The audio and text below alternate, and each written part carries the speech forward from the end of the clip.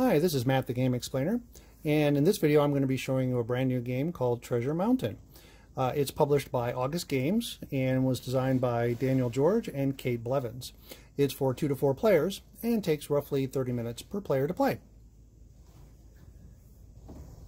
Okay, so thematically in this game, each player is controlling a family or a clan of dwarves, and you're going to be taking turns placing your dwarves out onto the board in order to build a bigger mine in Treasure Mountain, because you're trying to mine gems from Treasure Mountain. So you can see all the gems over here in the supply. And so you need to build your mine bigger and mine different kinds of gems, and then you're going to use those gems in order to sell them at the gem market to gain gold. You can also use your gems to impress the Dwarf King here and claim these achievement cards.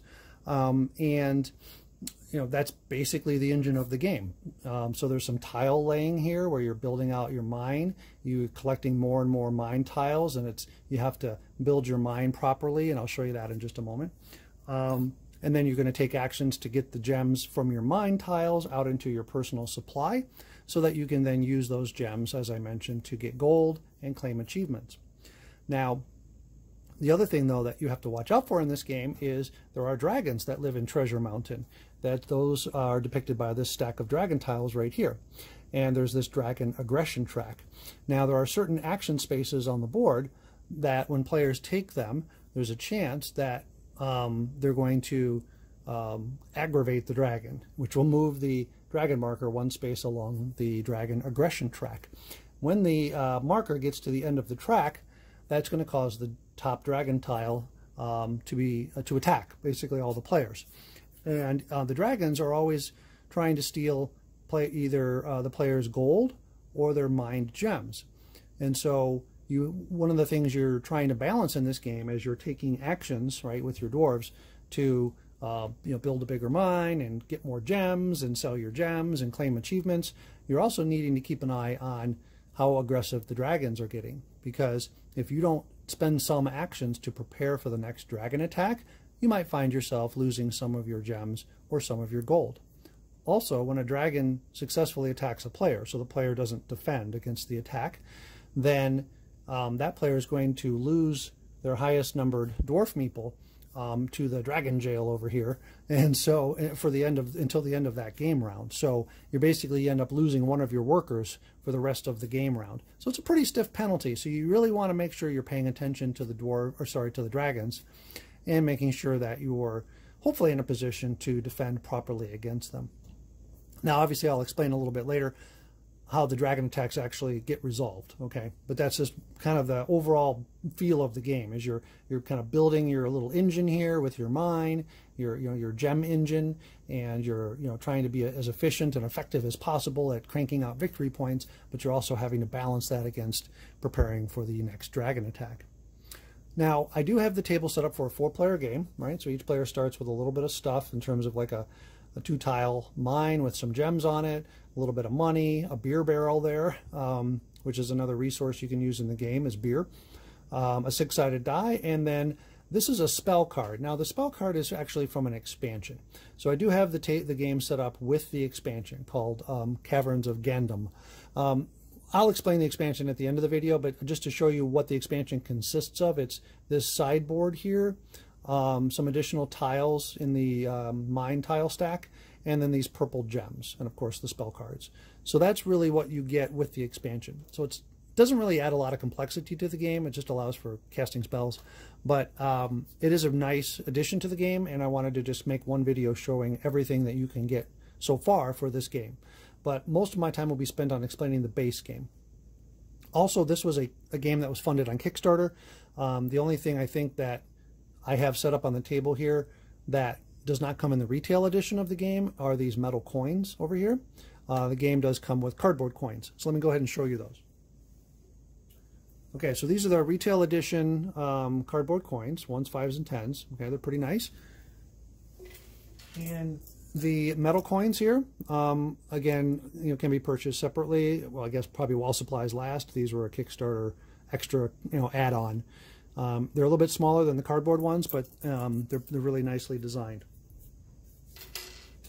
Okay, So what are the kind of unique aspects of this game? Because there's obviously a lot of worker placement games out there. This game does actually feature a couple of really interesting new mechanisms that enhance the worker placement experience. The first is that all of your dwarf workers here are numbered 1 through 5. Here's an example of a number 5 for the red player. Now, the reason they're numbered is, first of all, players have to place them out in numerical order and in player order. So, you know, this was randomly determined, but the red player would go first and they would place their number 1 dwarf. Then the yellow player would place their number 1 dwarf, and so on until you get to the end of the number 1s, and then you start placing number 2s. But the reason they're numbered is that when you go to place one of your dwarves, if you want to place your dwarf on an action space that's currently occupied by another player's dwarf, you can bump that dwarf off of the action space if the opponent's dwarf's number is lower than your dwarf's number. Okay, so thematically, the number is supposed to represent the length of the dwarf's beard, right? The older the dwarf, the longer the beard. Ha ha ha. So the older dwarves can bump off the younger dwarves from their opponents and still be able to take the action you want to take.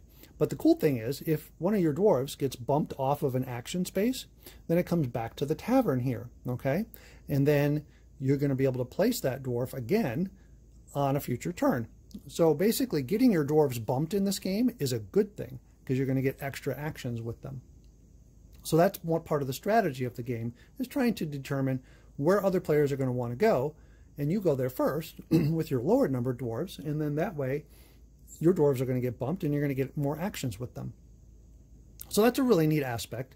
I know there was another game called Lancaster that involved, you know, bumping workers off of action spaces, but that game worked a little differently. You didn't actually get to take the action when you first placed your worker there. You had to wait till all the workers had been placed out, and then you get to take your actions. Here, as soon as you place a worker or a dwarf, you're going to take the action. And then if they get bumped, you get to place them back out and take another action. So it's a really nice kind of positive reinforcement thing. The other really cool aspect of this game is, as I zoom in and show you the rest of the board, a number of these action spaces are called all play spaces. And what that means is when a player places their dwarf on an all play space, like this tunnel action here, okay, where you can grab one of these face-up tunnel tiles and add it to your mine, the player who placed their dwarf there, they get to take the action first, and of course, and they get to gain a bonus because it's an all play space. But then every other player in player order is also going to be able to take that same action. So by going to an all play space, you're actually granting another action to the other players. However, if you pay attention to what your other players are doing and you time it properly, then you're actually going to hopefully be able to take the action, and maybe some of the other players won't be in a current position to take that action as well. So that's a part of the other kind of cool strategy and timing of this game. When do you want to trigger the all play spaces? So that's kind of the twist that this game offers on your standard worker placement game. Otherwise, it's got the tile laying, engine building, right? Trying to get different types of gems into your mine, building a bigger mine so you can mine more gems. That way you'll be able to, sell those gems for gold and trade them in for achievements and be as effective as possible in the game. Okay, so that's kind of the engine, the flow of the game. So the game is going to take place over a certain number of rounds, and because I have this set up with the expansion and with 4 players, you play with 4 dwarves per player and you play over 4 rounds. If you're just playing the base game without the expansion and you have 4 players, you'd actually play 5 rounds, but each player would only have 3 dwarves. Kind of helps to make sure that the length of the game stays fairly consistent, no matter whether you're using the expansion or not, and whether no matter how many players you have. Okay, so let me show you some examples of some of the ways that you can earn points in the game.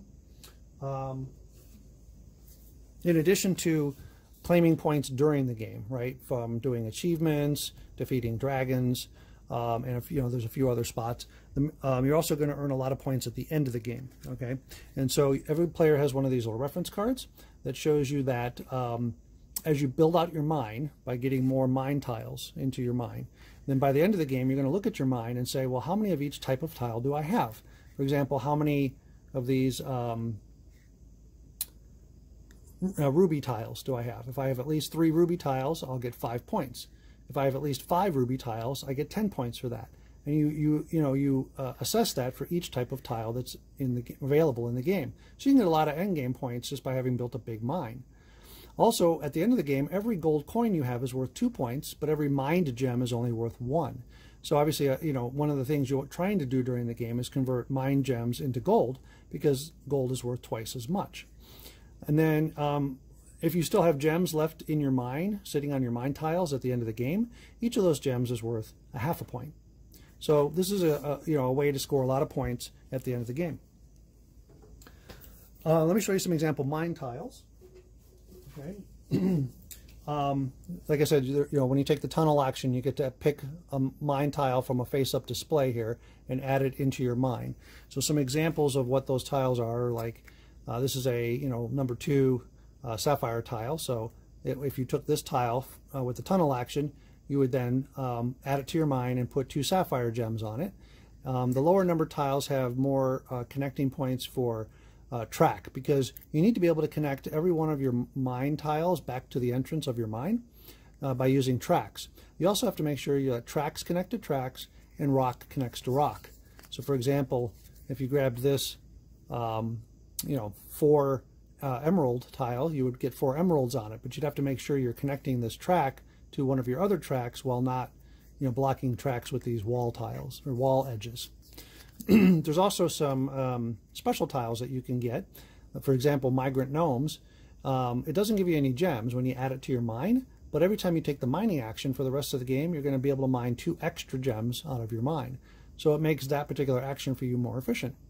Right? So there's quite a few variety of those special tiles in the game. So that's basically what you're trying to do in terms of getting a bigger mine and adding tiles to your mine.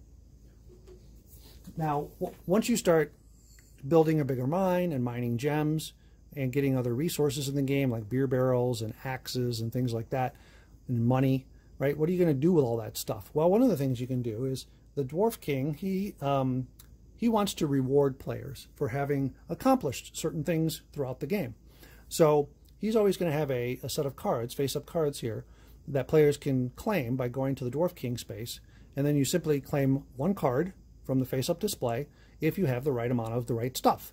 So for example, if you had 4 tiles in your mine, right? Doesn't matter what they are, you just have to have 4 tiles in your mine, then you can claim this card and get 3 victory points.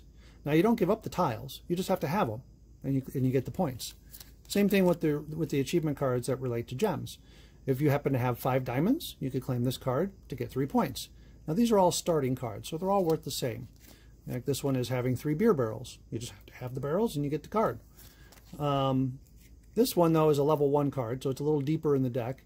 If you have 4 rubies and 4 sapphires, you could claim the card to get 8 points, and so on. And as you get further along in the game and further deeper into the deck, some of the cards will be worth even more points, but they're obviously a little harder to claim. So that's one of the things you can do in the game is, again, you can time when you go to the Dwarf King, because it's an all-play space, so that you can claim one of the cards, but you look around at the table and say, well, can anybody else claim any of the cards?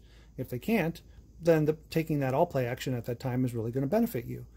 Now, there is a little bit of, obviously, luck in the game in terms of every time somebody claims a card or a tile on an all-play space, that card or tile gets replaced with a new card or tile from the top of the deck. So sometimes, a card will show up that benefits another player, and you obviously didn't expect it, but a little bit of luck of the draw there. But anyway, so that's kind of the Dwarf King achievement cards, right? The other thing you can do with all these gems that you've mined is you can go to the gem market up here, and you can sell your gems to get gold. Because if you remember from the end game scoring card, gold is worth twice as much as mined gems at the end of the game. So one of the things you want to do as you're getting more and more gems out of your mine is go up here and sell them to get the cash. Okay. So that's basically the main idea of the game. The other resources you'll have that come with the game, as I mentioned, there's beer barrels. Comes with these cute little wooden barrels of beer. I don't know if that's focusing or not, but that's what the beer barrels look like. And then the game also comes with these wooden dirt pile tokens, right? Which one of the actions you'll see that you can take in the game is called excavate up here. And so that's a way to add more gems onto your mine tiles. Once you've started to deplete your mine tiles of gems, you can get more gems put into your mine, but when you do that, you also have to add a dirt pile onto that mine tile, so that over the course of the game, the more that you excavate, the more dirt you have and the less gems you have. Okay, so you'll see how that works, but it's kind of a cute mechanism to reflect reality, right? That you can only mine so many gems out of a certain spot before that spot's all tapped out. Okay, so let me go ahead and also show you a couple of the dragon tiles, because as I mentioned, one of the things you need to prepare for in this game is a periodic dragon attack. So what you do is you seed a stack of tiles here with 5 level 2 dragons and 2 level 1 dragons. And of course the level 1 dragons you put on top. Now, each dragon tile on the back is going to tell you what the range of dragon strength is. So this one's a range of 3 to 6, and it's worth 8 victory points to the player that can claim it when this dragon attacks. Now, let's say, players were taking actions and it moved the dragon aggression token all the way to the end of the track here, right? Then when that happens, boom, the top dragon on the stack will attack. So how do we resolve dragon attacks? Well, what's going to happen is there's 2 ways to do it. The base kind of rule is that each player first rolls a 6-sided die, okay, and that sets their base defense for that dragon attack, right? And then players, if they've collected any axe tokens, will be able to secretly add as many axe tokens as they'd like to their die roll. All right, so let me show you what the axe tokens look like. There's 2 different kinds. There's ones that say +1, and then there's other ones that say +2. Now, 75% of the tokens in the bag are +1, only 25% are +2. So whenever you draw, or whenever you gain an axe token by taking an action, you always draw it from the bag, and odds are you're going to draw +1. But every once in a while you get a +2. So, if a player has been taking actions to get axes, right, and they have a stack of face down axe tokens there, then when the dragon attacks, after the players have rolled their dice, then each player, like I said, in player order, will decide how many axe tokens they want to commit to the battle. And you don't show the other players the value of your axe tokens. You just have to tell them how many your axe tokens you're committing. So in this case, maybe this player is committing 3 tokens to augment the 2 that he rolled, okay? So once every player's done that, then you reveal the dragon, right? And in this case, the dragon had a strength of 5, and he's trying to steal gold, okay? Remember, each dragon is either trying to steal gold or gems. So the front of the tile will tell you that. So once the dragon tile has been revealed, then each player reveals their axes, okay, and determines whether they successfully defended against the dragon or not. Now in this case, the red player had a 2, and he committed 3 + 1 axes, so his total is 5. Now as long as you equal or exceed the dragon, then you're fine. And in this case he did, right? The dragon was 5, and his total defense was 5, so the red player is fine. He's not going to get any of his gold stolen from that dragon, or by that dragon. Now, if your total of your die plus your axes is less than the dragon, some bad things happen. First of all, in this case, because this dragon wants gold, that player would lose half of their gold rounded up back to the bank. Also, that player would lose their highest value dwarf meeple for the rest of the round. Right? So the dwarf meeple would get placed over here into the dragon jail. So obviously, one of the things you really want to try to do in this game is not lose to a dragon attack. Unless you happen to be in a situation where you're not really going to lose much in terms of gems or gold, then maybe it's not that big of a deal. But you still lose your highest valued dwarf meeple for the rest of the round. Now, regardless, right, we resolve the battle for each player, determining which player was successful in defending, which players were not. And then we look at, of the players who were successful in defending, which one had the highest total. Okay, so which one with their dice plus their axes had the highest total against the dragon. That player gets to claim the dragon tile and get the 8 victory points in this case. So defending against the dragon is not only important for saving your stuff, but it can also be really important for getting those precious extra victory points that can maybe swing the difference for you in the game. So that's how a dragon attack works. Now there is a variant in the rulebook called the Rahdo variant. If you're familiar with Richard Ham or Rahdo, who does a lot of video, playthroughs and reviews of games, He did a video, review and playthrough of this game, and he decided that he didn't like how the dice worked, how each player had their own die, because what that means is, one player might roll a 6, another player rolls a 1, and, now that means, one player has an advantage over another, possibly, right? So what he said is it'd be better if just a single die was rolled for all players. So the designer really liked that idea and decided to include a black die in the game.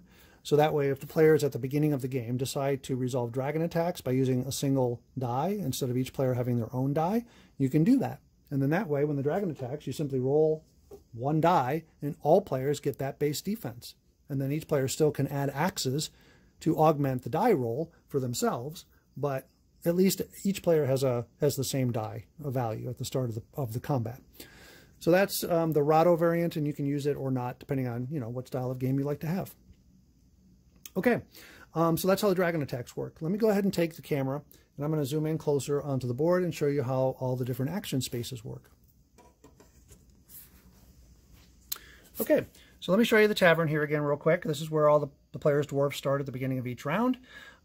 These red tavern spaces are where, if you want to adjust the player order for the next round, you can take one of your dwarves. Let's say the blue player was tired of going last, and then they could, when it's their turn, they could place a dwarf here, and that means on the next round, they're going to be the first player.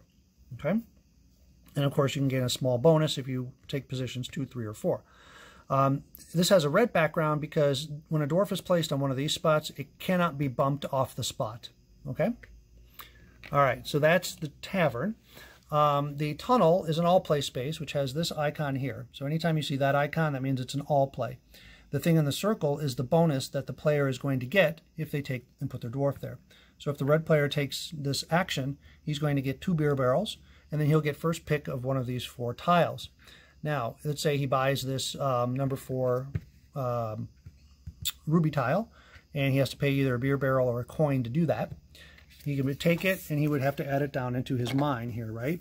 So, for example, he could add it here, as long as it's connected to tracks and goes back to the entrance, it's good. And then he would get 4 rubies and put those onto the tile. Okay, like so. Okay, so that's expanding your mine. And now that he has at least 3 ruby tiles at the end of the game, that's going to qualify him for 5 bonus victory points for ruby tiles. Now, one thing you should note when you're building your mine, this is the entrance. So outside here is, outside the mountain. So you have to build your mine this way, and up that way. Okay? Okay, so that's that, and then when the tile is taken, everything else will shift down, and you can draw from any one of these 3 stacks to replace like that, okay, in the most expensive position. And then the next player, because it's all play, the next player in player order, yellow, would get to choose and buy one of these 4 tiles. Okay, so that's how tunneling works. That's how you build a bigger mine. And then if you want to get the gems out of your mine, you would take the mine action. Again, it's all play. The bonus is 2 gems. You pick one type of gem that you have in your mine, and you're going to mine that type of gem only when you take the mine action. So for example, the red player, if he wanted to take the mine action now, the only thing he has in his mine are rubies. So he would of course choose rubies. Now, once you've chosen the type of gem you're going to mine, you then look at how many tiles of that type do I have connected that all contain gems. If you have 2, then you're going to get 1 bonus gem when you do the mine action. If you have at least 3 tiles connected that all contain gems at the start of the action, then you get a bonus of 2 gems. So in this case, he would look and say, okay, well, I got 3 tiles, they all contain gems, so I'm going to get 2 bonus rubies, right? So if I did the mining action, you take first 1 from each tile, like so, and then you get 2 extra, and you can take them from any of those tiles. So I could say, well, I'll take it from here and take it from there, right? So by doing 1 mine action like that, he was able to get 5 rubies out of his mine. All right, so that's the mining action, and again, it's all play, so all players would get to do that. Now, once you've got those gems, what should you do with them? Well, like I said, if you go to the Dwarf King space, it's all play. You get 2 bonus victory points for going to the action. And then he could claim, he's got 5 rubies now, so he could go ahead and claim this card to get 3 victory points. And just like everything else in the game, when you claim a card, everything else shifts down, and then you replace from the top of the deck. And then the next player, because it's all play, would get to choose one of the cards if they're able to do so. And you can see other cards, like if you have 1 dragon tile in front of you, so you defeated a dragon and claimed it, that would get you 3 points. If you have 2 axe tokens in front of you, you could get that. This is 9 of any type of gem, doesn't matter what they are. You know, so there's a lot of different variety in the cards. And this one, you can get points for having dirt piles in your mine. Okay. All right, so let's go ahead and talk about the dirt piles. The excavate action here. When you take it, you can do it up to 3 times. Each time it costs a beer barrel or a coin. And then you can place 3 new gems onto 1 mine tile in your mine, minus however many dirt tokens are already there. And then once you've placed the gems, then you get to add a new dirt token. All right. So for example, if I wanted to repopulate, you know, like say this tile here, okay, it doesn't have to be empty. It's just I want to add more gems to it. So if I want to add more gems here, I could take the excavate action, you know, pay the cost, and then I would add 3 more rubies, right? 1, 2, 3, and then I would add a dirt pile token, like so. All right, and that is how the excavate action works. Now the next time I want to excavate on this tile, I would only add 2 rubies because I already have 1 dirt pile. Remember, the formula is 3 gems minus dirt piles. So the more you excavate on a single tile, the less gems you're going to get and the more dirt you're going to get. Now, once you have all these gems, again, you can sell them at the gem market. Again, it's an all play space. You get 2 coins for going there. And there's always 2 cards for each type of gem. And you can choose whichever card you want. So if this guy was selling rubies, for example, he's got 5 rubies available to sell right now. You could say, well, okay, I'm going to go ahead and sell 3 of the rubies to get 2 gold coins. But now you'll notice in each area there's an arrow spot and a coin spot.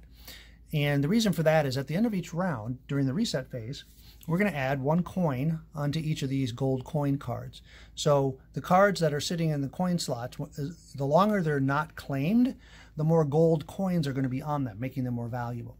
And when somebody does finally claim a card in a coin spot, then the next card slides over and we put a new card here. Okay, so that's how that works. And of course, as you start claiming cards, you know, the cards that come out are going to be better. You can trade in more gems to get more gold, and etc. These are all starting cards. Okay, so that's the gem market. Again, it's an all-play space. There's a few other spots here, like going to the forge. You can pay to get to draw 1 axe token from the axe bag. The temple here, you can turn in 2 gold coins to score 5 victory points. And as long as you have a dwarf. Okay, sorry about that, folks. I got interrupted by a phone call. But anyway, the temple allows you, while you have your dwarf there, to get a reroll when the dragon attacks. The trading post here, you can do 2 actions. Basically, you can, you know, pay to get things like axes and barrels and gems. And you can also turn in gems for money. Then finally, all of the dragon aggression spots down here, you can basically come down here, get 2 beer barrels, and then you have to roll your die. Okay, anytime you see this symbol, when you take an action, you have to roll the die. And if you roll, you know, at least a 3, as it shows down here, 3 or higher, then that's what's going to cause this dragon to advance 1 space on the track. Okay, so all these dragon aggression spots, these are like the best, you know, most efficient spaces on the board, and they don't help the other players, but they might anger the dragon. The scout, you get to draw an axe from the bag, and you get to look at the top dragon tile, so you'll know exactly what his strength is, and you'll know what he wants to steal. The tribute space allows you to discard any 2 items from the board, that as long as they are dwarf king cards, gem market cards, tunnel tiles, or mine tiles, or in this case, if you're using the expansion, you can also discard spell cards. Okay, and then the treasure hoard here finally is you can just take 2 gold from the bank, and then again roll the die and see if you've angered the dragon. Okay, so those are all of the action spaces on the board. Let me go ahead and just quickly explain what gets added in from the expansion. So like I said, you add this board here. If you can see, it's like actually a little separate board. It just slides up next to the main board. And when you add the expansion in, you get 2 main things, right? You get the Wizard's Cave, which is another all-play space where you can go get 2 of the purple magic gems and also claim a spell card from this display. Now, as you can see, the spell cards, they all require a certain number of magic points to cast. Like in this case, the illusion spell, it costs 1 purple gem. You have to discard a purple gem from your supply in order to cast the spell. And each spell obviously does a little something different. They're all pretty cool. I won't bother explaining them now, but that's how the spells work. You can have up to 3 face-up spell cards in your display or in your space at any one time. That's considered your spell book or your spell library. So all players know what spells everybody has, and you can only have up to 3 at any one time. The other action space that's added is the Mana Cave, where you can basically come down here and get 2 purple gems. And then again, it's a dragon aggression spot. So you roll your die and see if you've, upset the dragon. And then, like I said, there'll be, some additional tiles in the stack here that will help you get purple gems, mine purple gems out of your mine. That's what the expansion adds in. Okay, and just in case you were curious, this is the box cover for the expansion called Caverns of Gandum. All right, so that's what gets you that little sideboard, spell cards. The other cool thing that the expansion adds in, sorry for the bump there, is it actually gives you 2 decks of Automa cards. So this is an example of an Automa card deck. And basically it allows you to play like a solo game against up to 2 Automa opponents. So you can effectively play a 3-player game with just a single human player. You can also add in a single Automa deck in a 2-player game. To again simulate having it have 3 players. It keeps the game tighter, and the Automa decks work really well. I've played a couple of solo games already now against 2 Automa players, and they're pretty tough. And it really gives you that feel of getting your workers bumped and getting extra actions with them, and getting denied certain cards and things like that because the other players are taking them. So it really does a nice job of simulating that multiplayer feel. All right, so that, folks, again, is Treasure Mountain by August Games. And if you like it, I hope you get a chance to check it out. And thanks for watching.